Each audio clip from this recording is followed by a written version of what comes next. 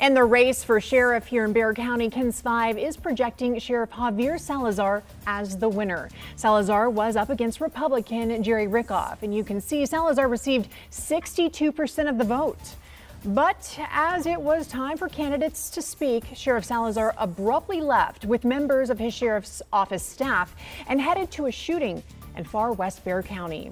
KENS 5 spoke with his campaign manager, who says the sheriff did not intend on declaring victory even if the numbers show him ahead. We spoke to Sheriff Salazar Monday ahead of the election. He said if he was reelected, the next 4 years will be a lot of the same: deputy accountability, raising hiring standards, and continuing training. Well, you know, nobody has ever dialed 911 and said, hey, send me a Democrat or send me a Republican.